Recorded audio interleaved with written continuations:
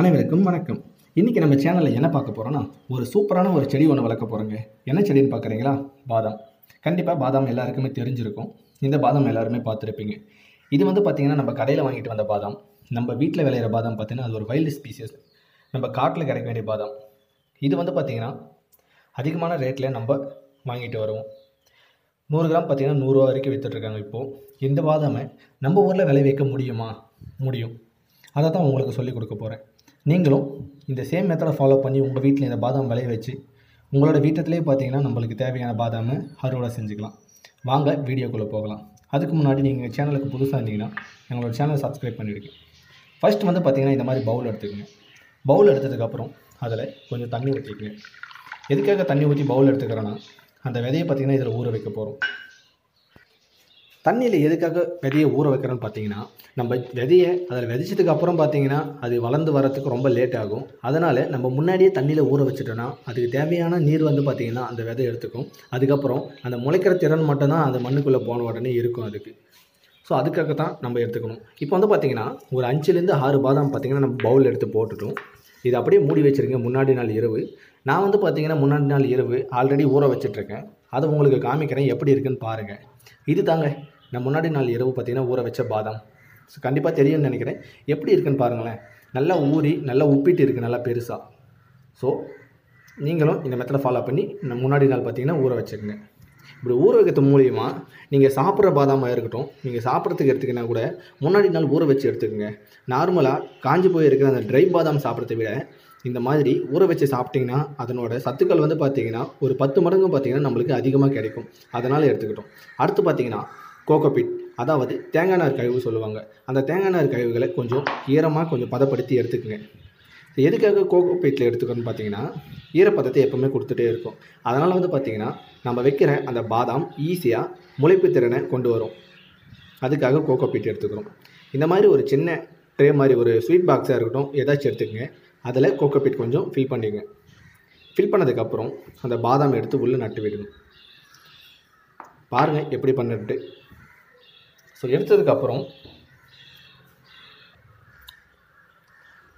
இன்னொரு முக்கியமான விஷயம், அந்த கோகோபீட்டில் பார்த்தீங்கன்னா கொஞ்சமாக தண்ணி ஊற்றுங்க.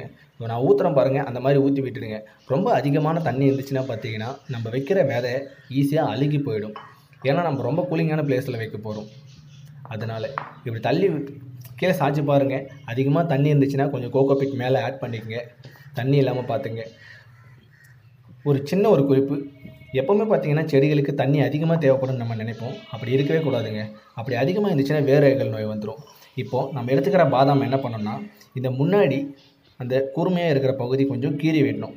எதுக்காக கீறி விடுறோம்? விதையை கீறிட்டால் வளருமா? கண்டிப்பாக வளருங்க. பாதாமாக அப்படி பண்ணால் மட்டும்தான் வளரும். எதுக்காக அங்கே பண்ணுறோன்னா, அந்த முன்னாடி அந்த முளைச்சி வர பகுதியில் பார்த்திங்கன்னா ஒரு கேப் லைக் ஸ்ட்ரக்சர் வந்து பார்த்திங்கன்னா அந்த முளைப்பகுதியை மூடிட்டு இருக்கும். ஸோ அது வந்து பார்த்திங்கன்னா ஒரு லேயர், அதுக்கு பாதுகாப்புக்காக இருக்கிறது. ஸோ அந்த லேயர் எடுத்தால் தாங்க நம்மளுக்கு முளைச்சே வரும். நீங்கள் வேணால் ட்ரை பண்ணி பாருங்கள். அதை கீறாமல் ஒரு 2 போட்டு பாருங்கள்.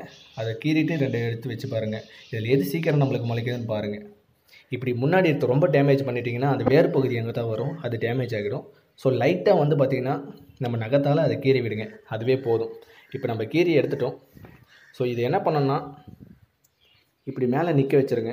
அந்த விதையை நீங்கள் நிற்க வைக்கலாம், இல்லைனா அந்த மாதிரி சாச்சும் கீழே படுக்க வைக்கிற மாதிரி வச்சிடலாம். ஸோ அப்படி வைக்கிறது மூலிமா அந்த ஈரமான காற்று அந்த விதையில் எப்போவுமே பட்டுட்ருக்கணும். அப்படி பட்டுறது மூலிமா நம்மளுக்கு ஈஸியாக பார்த்திங்கன்னா முளைச்சி வரும். அதிகமாக தண்ணி இருந்துச்சுன்னா இந்த மாதிரி கீழே ஊற்றி விட்டுடுங்க. அதிகமாக தண்ணி இருந்துச்சுன்னா முன்னாடி சொன்ன மாதிரி விதை அழுகி போயிடும். அப்புறம் நம்ம இவ்வளோ நாள் கஷ்டப்பட்டது எல்லாமே வேஸ்ட்டாக போயிடுங்க. ஸோ இந்த விதை முளைக்கிறதுக்கு கண்டிப்பாக 1 மாதம் ஆகும். அந்த செடியாக கொண்டு வரதுக்குள்ளே பார்த்திங்கன்னா ஒரு 35லேருந்து 40 நாள் வரைக்கும் ஆகுங்க. அவ்வளோ நாள் வேஸ்ட்டாக போகக்கூடாதுன்னா சொல்கிற மெத்தடை கரெக்டாக ஃபாலோ பண்ணுங்கள். இப்போ பார்த்திங்கன்னா நம்ம இன்றைக்கி ஊற வச்ச பாதாமையும் சைடில் ஒன்று வச்சுருக்கோம். இதில் எது நம்மளுக்கு சீக்கிரம் முளைக்குதுன்னு நம்ம பார்க்க போகிறோம். ஸோ முடிஞ்சிருச்சுங்க. இந்த மாதிரி நீங்களும் சொன்ன மெத்தடை ஸ்டெப் பை ஸ்டெப் ஃபாலோ பண்ணி இந்த மாதிரி வச்சுக்கோங்க.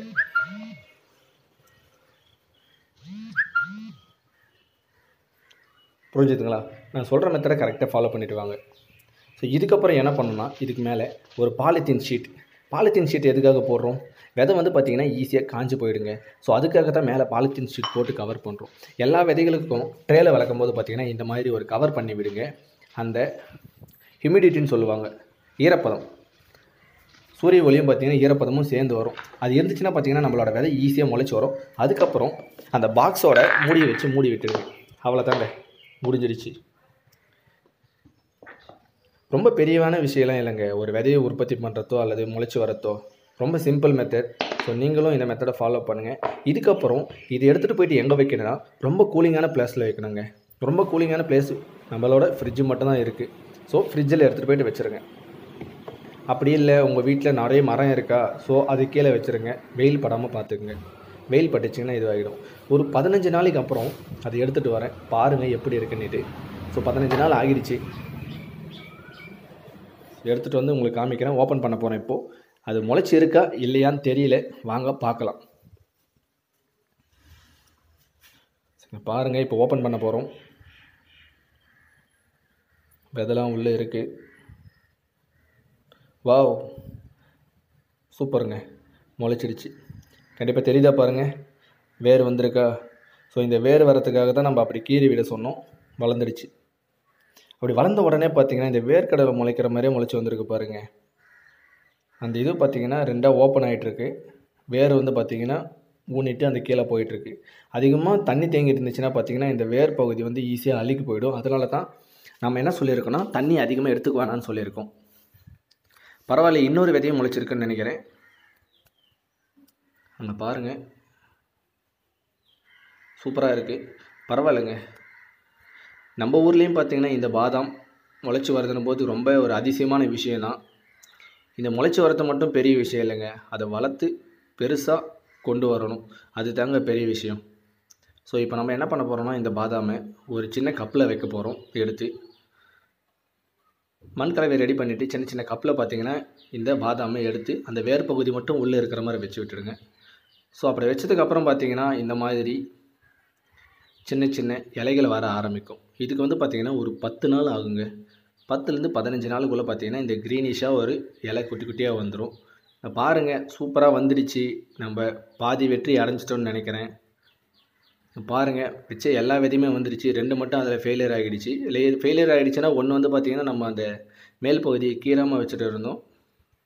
ஸோ சூப்பராக வந்துடுச்சு. ஸோ நீங்களும் இந்த சேம் மெத்தடை ஃபாலோ பண்ணுங்கள். பாதாமை உங்கள் வீட்டிலே உற்பத்தி பண்ணுங்கள். கடையில் எங்கேயும் போய்ட்டு வாங்க வேணாங்க.